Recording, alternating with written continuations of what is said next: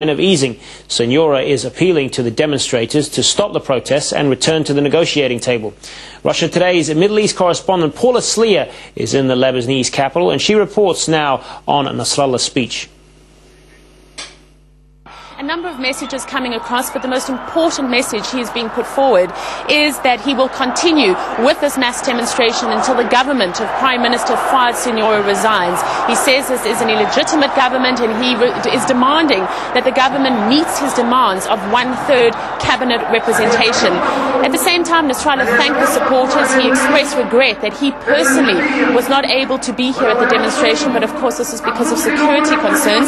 He also said, and here I'm quoting, that this was a historic and decisive demonstration for Lebanon, and he said that this weekend the demonstration would intensify and that he was calling demonstrators to take to the streets of Beirut in larger numbers than we've seen so far. He also urged other Arab countries such as Egypt and Jordan to extend hands to this anti-government opposition.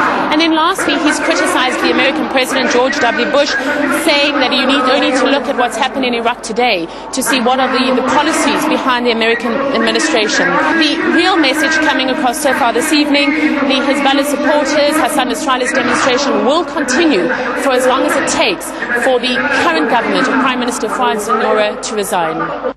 Paula Sliya in Beirut. Kyrgyzstan President Kurmanbek Bakiev will personally supervise the investigation into the fatal shooting of a fuel company employee by a U.S. serviceman at the Manas Air Base on Wednesday. 42-year-old Alexander Ivanov was taken